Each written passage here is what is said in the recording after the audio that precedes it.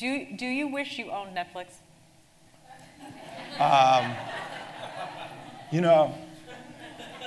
The only good answer for that, since it's worth how much? It's worth $20 or $30 billion.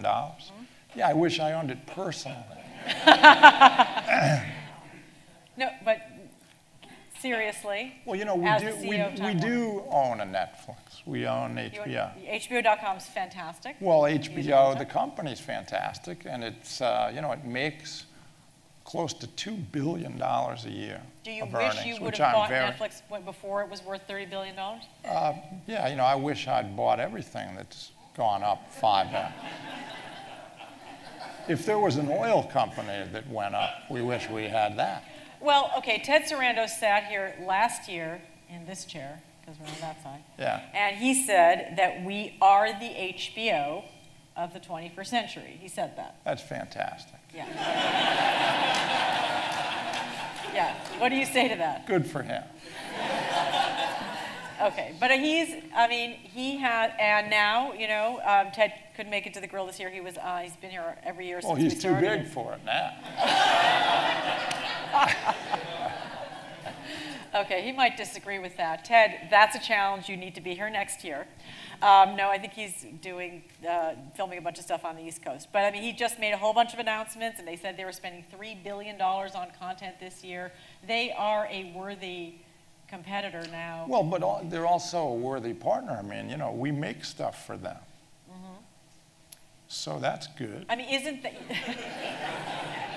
the thing about Netflix that to me is the constant object lesson and kind of, in a way, scold to the legacy media companies is exactly what they've done in the past week, which is they went global in Europe, and within days they knew exactly what their subscribers were looking for, and then they turned around and literally within days did a deal with Adam Sandler.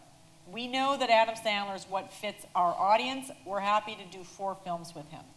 They have the kind of data that, to me, the legacy media companies have still not gotten their arms around how to have that direct information and marshal that to drive their content. Do you agree with that?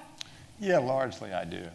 I think they've done a great job at that. That's the advantage of using the new distribution system of broadband, because you can be in direct connection with who's watching in terms of what they're doing. The data like that exists at Netflix or Amazon or anybody that does that. It'll exist for any company that has a way to talk to consumers that are viewing their stuff on demand. The cable companies all have it. AT&T has it. They can have it also. It's true that and Comcast is trying to get that data, because they have what you watch on Xfinity, and they have all your email, they have all your information, everything you're doing. Okay, I don't know offhand the number of subscribers they have to Xfinity, but is that well, I don't know which, they have their footprint, and then they have, I don't know. So how do you make up that deficit? How do you pull? Well, you could get, for our networks, the issue for the network industry, whether it's ABC or TNT or HBO, if you're distributing, because we all started up doing, think about how this has happened.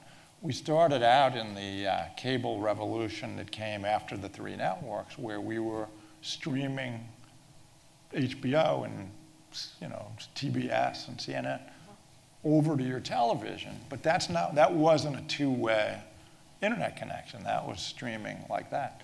So the cable operators that delivered the signal had the data or the means to find out what you were doing. The networks did not. Right. If you're delivering over broadband, and if the viewer is connected to your hosting site, then whether you're Netflix or HBO or TNT, you could have that information. Now that gets into a sensitive issue because the distributors, DirecTV, Comcast, et cetera, don't want the networks to have the names of who the people are that are watching their stuff. Right. Because they don't want you to be able to market, or you get into these issues on how your network's being marketed But or they're how it's also being not creating content, but Netflix is, and now Amazon is. Yeah, so that's that's right. the difference. So that is the, one of the advancements of that form of distribution.